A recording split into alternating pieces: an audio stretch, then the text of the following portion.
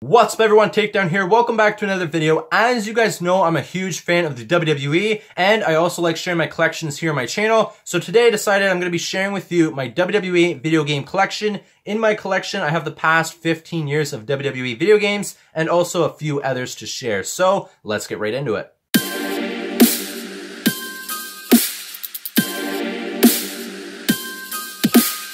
Okay, so up first, I'm going to start off with the ones that are not part of my 15 years of collecting video games. So up first is SmackDown Shut Your Mouth. So in my opinion, this is the oldest WWE game that I have in my collection that I remember playing at least. And this one here was a lot of fun. It was basically like an open world wrestling game. You could fight anywhere in the arena, whole bunch of rooms. It was a lot of fun. You could even leave the arena and go into the subway to fight. Another thing that I thought was cool for career mode, which you could still go throughout the arena and do your own thing, but you could also draft your own rosters and see who is going to be on your roster. So the fact that they had that in the game was a lot of fun. It was very unique, and I definitely remember playing this game. Next up is the only game in this collection that is not actually a WWE game, and that is TNA Impact. So this game, I believe, came out in 2008 or 2009, and for that year, in my opinion, it was the best year for TNA roster-wise. So you had people like Kurt Angle, Sting, AJ Styles, Booker T, Samoa Joe, Kevin Nash, Christian, and so many more. I'm not going to remember them all. The greatest thing about this game was Suicide. So Suicide was originally a character that you played in career mode for this game, and because of the success of the character for this game, they actually turned him into a real life wrestler in TNA, which was a lot of fun. So the fact that they had a character from the video game that was so successful and everybody loved, they actually brought him to TNA TV for the actual TNA wrestling. So it's very unique. This year is also the first year for the Ultimate X mode, which in my opinion is the best mode ever that I ever remember playing. It's a very unique match, and it was a lot of fun. Next up is the start of my 15 years of collecting the video games. So up first is SmackDown vs. Raw. So this game here had a lot of legends in it. I think this is the first year they started to actually add legends in the video game.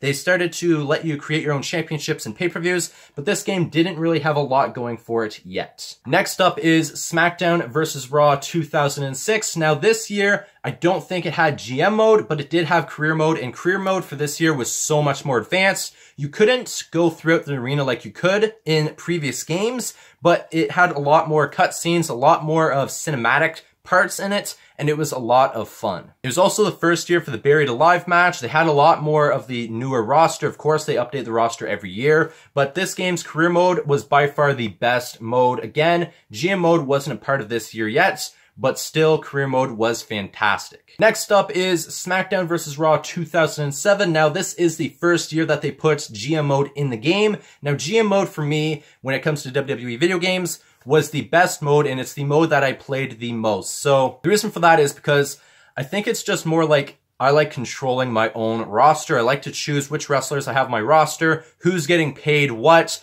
who my champions are going to be, what matches I'm going to do, and stuff like that. I basically like being in control, and in GM mode, you can do that. So this year also had a fantastic career mode and had a lot going for it, and it was a lot of fun. Next up is the video game that I believe I played the most, and it is SmackDown vs. Raw 2008. It's the first year that had ECW in the video game. It was a lot of fun. Like I said, it's SmackDown vs. Raw 2008, but I think I continued to play it until I got my PlayStation 3, which was 2011 or 2012. So I've played this game a lot, many years. I still started collecting the video games every year, but I always went back to this game. This game's GM mode was very unique because it had the 3 rosters, and it was a lot of fun. I definitely spent more time playing this game than any other WWE game. Next up is SmackDown vs. Raw 2009. Now, I actually didn't have this originally on the PlayStation 2. I just got the PlayStation 2 version. I think last year I got it off of eBay for $10 because at the time that this game came out, I was hugely invested in Nintendo DS, so I got the game on the Nintendo. Now, I did hear a lot of people say the PlayStation version was a lot better. The DS version was still unique on its own, but this version was a lot better. So I have not played this yet because I don't have my PlayStation 2 anymore, but I plan on getting one very soon to check it out.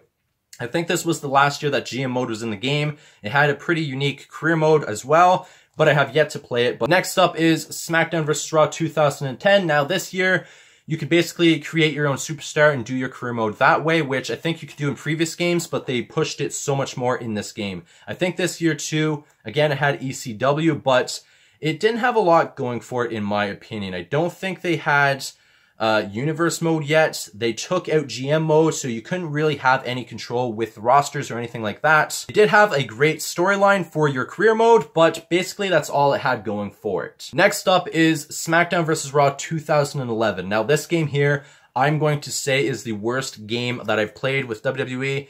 In my opinion, it is basically like SmackDown vs. Raw 2010 with a new cover on it, updated roster, and that's about it. It didn't have much going for it. It did have the universe mode in it, but it wasn't that great of a game. It was kind of shitty, and I don't remember playing this one much. I went back and played SmackDown vs. Raw 2008 more than I played this game, for sure.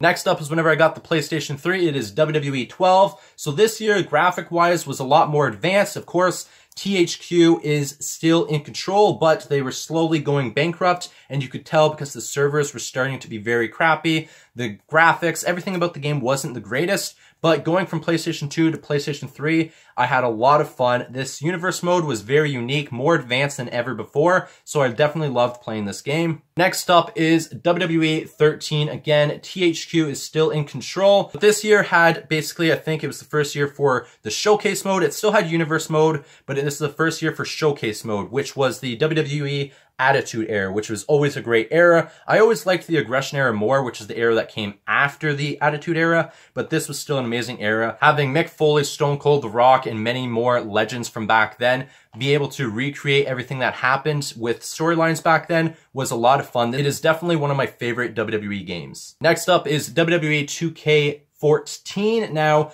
this year here is the first year 2K took over, but everything about the game basically was created by THQ because they were just going bankrupt and 2K took over, so they were the ones that produced the game. But the game, everything, including the servers, were all THQ, which was a little bit weird. It was kind of messed up that year. It didn't have a lot going for it. It was the first year that the Hulkster was back in a video game, so a lot of people loved that in different aspects like that. They had the WrestleMania mode, which basically you went through. Instead of doing a showcase mode of a different era, they basically did a showcase mode of the top WrestleMania matches and moments and stuff like that. So it was a lot of fun. And no, this is not a special limited edition or anything like that, because in the game, it was The Rock that was the cover. But if you flip the cover around, you had a different wrestler, and mine was Daniel Bryan. So I thought I'll switch it around. And to me, that was a lot of fun having a unique cover and thinking that it was unique. It's not rare or anything like that, but to me, it was pretty cool. Next up is WWE 2K15. This is also on the PS3. So this game here was a lot of fun. It was very unique. They had the NXT mode, which was very cool to do, having all of the upcoming NXT superstars being in a video game for the first time. I know they had NXT people in previous games, but this is the first year that they were in the game without being DLC.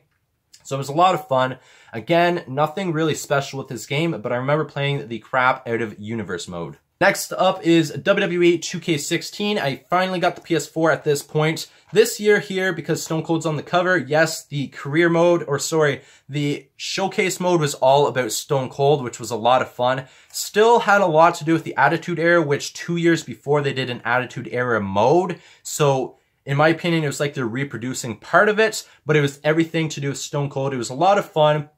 Definitely one of my favorite video games for sure that I remember playing. Next up is WWE 2K17. Again, had a lot of fun with this mode, but basically it was just Universe mode. I did play online with all my friends, which was always fun, but this year I mainly played a lot of Universe mode. This year is also the return of Career mode, because in the previous year they didn't have it in it, and this year they returned it, so it was a lot of fun to be able to go through. Now, it was a little bit repetitive, I will say that, going to have to do basically the same thing, play a match, do a promo, play a match, do a promo all the time.